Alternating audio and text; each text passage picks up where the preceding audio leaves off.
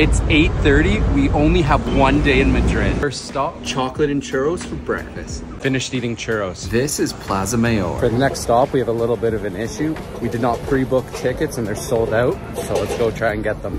10 a.m. We got them. This is the largest royal palace in Europe. It's 11. Hungry. Let's go. Calamari sandwich and a beer. 11:47. Let's go get something sweet.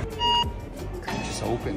Oh, we're getting secret cookies. Cloistered nuns don't show their faces. Make your order, put the money on the turntable, and voila.